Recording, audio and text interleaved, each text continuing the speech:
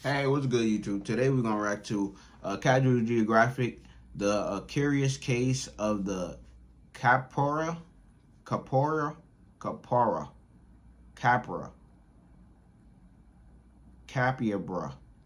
bro. However you say this fucking name, bro. You know what the fuck I'm talking about. That fucking weird, fucking mole-looking shit. Alright, they cute and shit, but bro, what?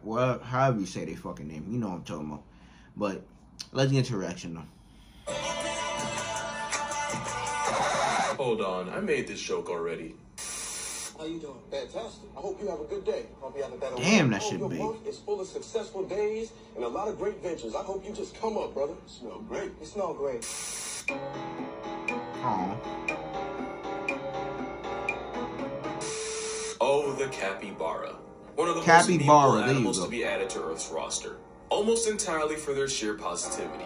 And it's not like that fake positivity from animals like dolphins or performative activists on TikTok. RP. Capybaras are legitimately unproblematic, almost too much for their own good. The thing is, they have no reason to be like this. In fact, they have every excuse to be the exact 180. But first, let's talk about what this aquatic stress ball is. It's a rodent, and pretty much a plus-size guinea pig since that's their closest relative, even though they're like 60 times heavier. Also, guinea pigs are one of the few mammals that can get folded by deep water since they can't swim, which is something cappies know nothing about since half their personality stays in the water with them. Just like their cousins, the nutria, which is basically just a beaver you've never heard of, and the pacarana, who's probably most famous for getting abused with soap like a band of Old Spice ad. But out of all rodents, capybara are the heaviest and the ones closest to the weight class of a grown man. And considering how people feel about their cousins 100 times smaller, you would think the capybara would be the most hated oxygen sink on the planet. But the only thing more ironic than the fact that it's the complete opposite is the fact that this chunky chinchilla is so chill, since history shows they should really be the polar opposite. Usually when something's this unbothered, it's because they've never felt any kind of pressure from predators. It's why the quokkas on Rottnest Island have no fear of humans since they have no natural predators. Capybara, on the other hand, have more ops than a rapper with a RICO charge. These gigagerbils have to avoid being discharged from the population by the biggest big cat in North America, a discount store brand crocodile, and a paraplegic Jurassic understudy.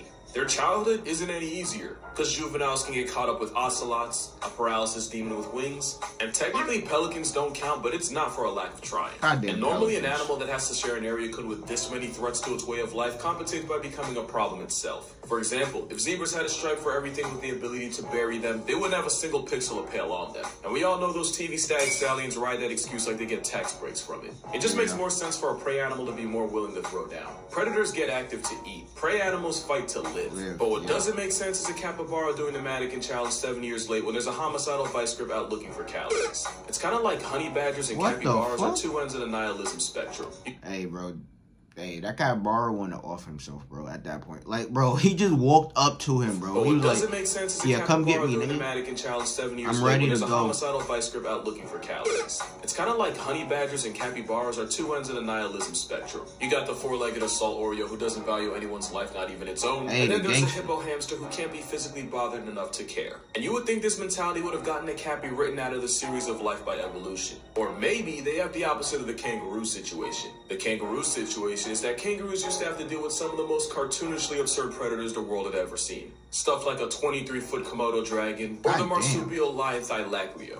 That prehistoric PTSD means that even though kangaroos today have to deal with zero apex land predators, this nigga squaring up, bro, with a potato sack. This nigga squaring up. PTSD means that even though kangaroos today have to deal with zero apex land predators, they still act like they're in the trenches. So it's possible capybaras had few natural predators coming up, and now they're Helen Keller to all forms of conflict. Believe it or not, capybaras weren't always the brolic beavers we know them as. Their ancestors were actually small rodents that evolved from Africa about 80 million years ago. Being small was lit because 1, it's a whole lot easier to hide, and number 2, eventually you get so small that putting you on a plane isn't worth the energy it would take to catch you. And when their ancestors pulled up to South America 40 million years later, they showed up to an area with few natural predators and plenty of food in the forms of the grasses they like to eat. Scientists now say that it was the lack of predatory pressure that allowed this plus-size rabbit pig to grow to the size it is today.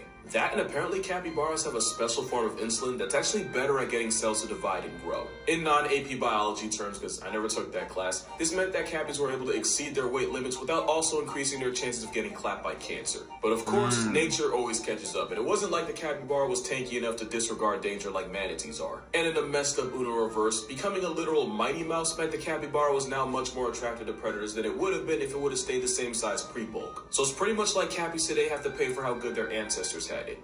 Like Gen Z. It's also possible that the capybara isn't as easygoing as memes want you to think it is. They live in groups, and each group has a dominant alpha male who gets the most food and female validation, which can lead to a lot of infighting in the Cappy clan.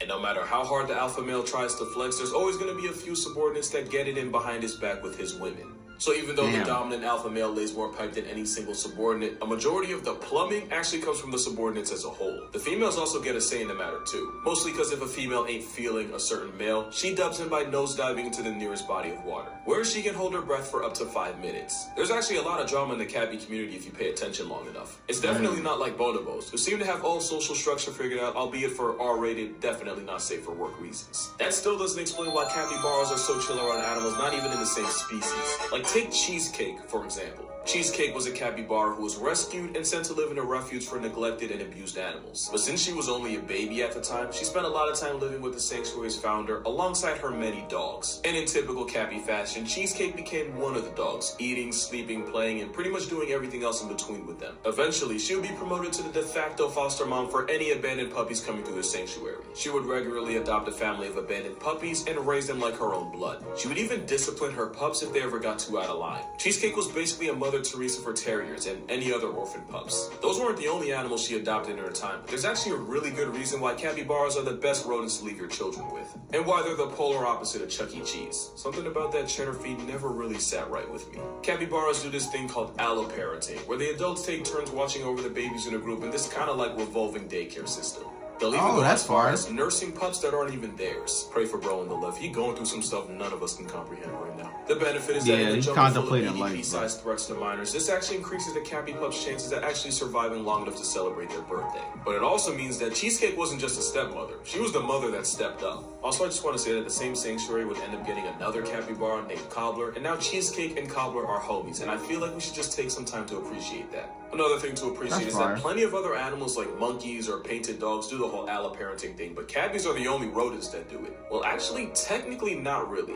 Turns out red squirrels will adopt orphans as long as they're somewhat closely enough related to them. But that's not the same as having a built-in nursery system in the group. So it seems that being naturally social, being as swole as they are, and having literal stepmother software in their system is what makes this He-Man hamster what it is. Capybaras got so much clout that even though they're truly native to South America, they have a pretty sizable fan base all over, but especially in Japan.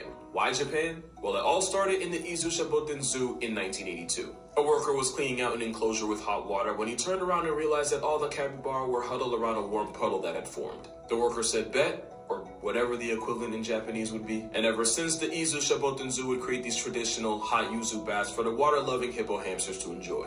Which is the entire backstory as to how this video exists. That's cool. And because whatever capybara received, they give back tenfold, these videos going viral single-handedly brought in thousands, hundreds of thousands, and even millions of yen in revenue, all from people wanting to see them. Meaning it is scientifically proven, 100% non-refutable, that capybaras are good for the economy. If your country's currently in a recession, think to the last time you saw a capybara hot tub party. If you can't remember, then I think you found your problem. We don't need stimulus checks. We need more happy cappies per capita. That's why there are entire websites dedicated to finding the closest capybara in your area. So if I ever post a picture of me and a capybara with no context, this is the context. Capybaras are such an unlimited serotonin hack that naturally people are going to ask if they're good pets. And my answer is, yeah, they'd probably be good pets. Question is, would you be a good owner? Here's why you probably wouldn't. Would they high maintenance?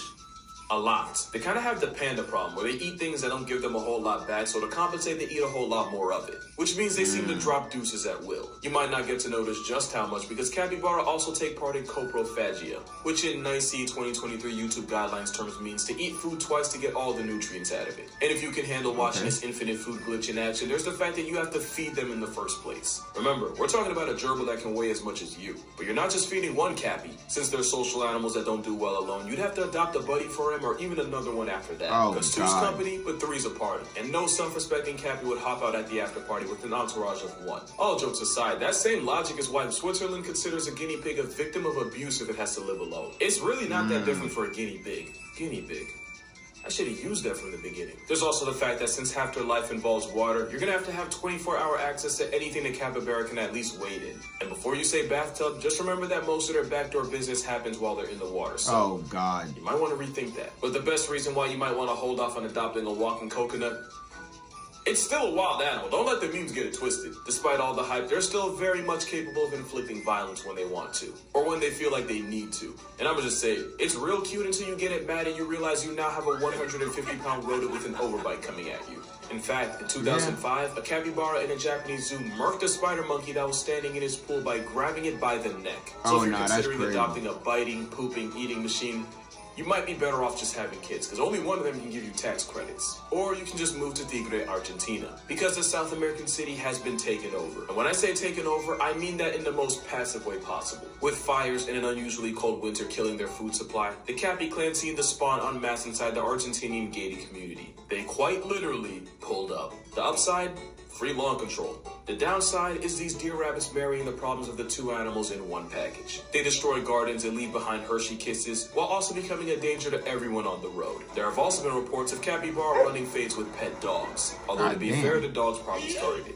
But there is another bright side if you want to look at it that way. The biggest threat to a capybara isn't a jaguar or a caiman. It's actually humans who have historically hunted them for their meat and for their hide to turn into leather. We're their biggest op by far, and if they decide to take back what's theirs, I'm not gonna be mad at it. Damn, bro. Going into it. Bro, that capybara, bro.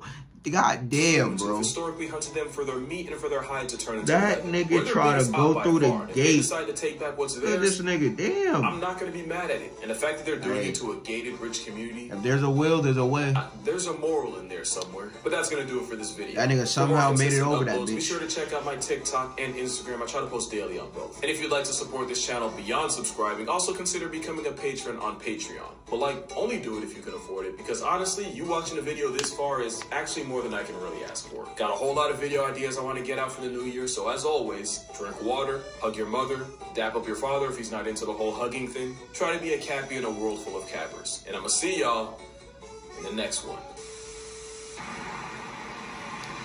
Bro, these niggas waiting for traffic. Damn, they deep. Bro, they are deep, bro.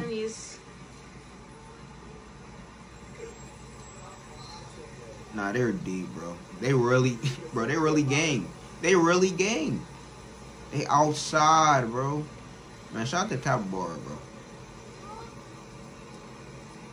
Shout out to Capybara. But, bro, they are cute animals, though, for real, for real. But, bro, these niggas out here shitting all day. And, yeah, since they, like, what, they mainly eat, what, grass and shit. So, yeah, they're going to be shitting a lot.